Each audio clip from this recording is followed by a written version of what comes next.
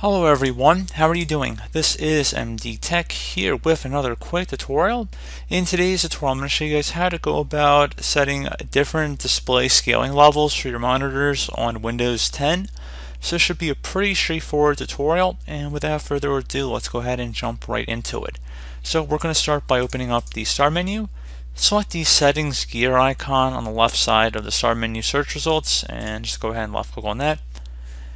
You want to select the system tile, then select display.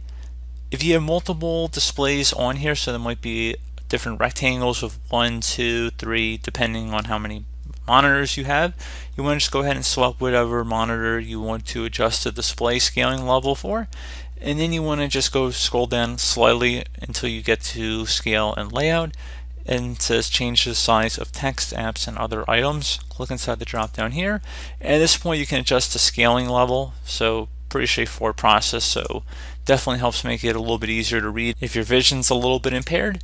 So pretty straightforward process there, guys, and you don't actually have to click on save or anything. Once you've made the change, you can just close out of here and then you're done.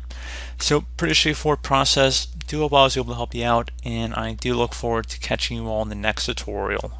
Goodbye.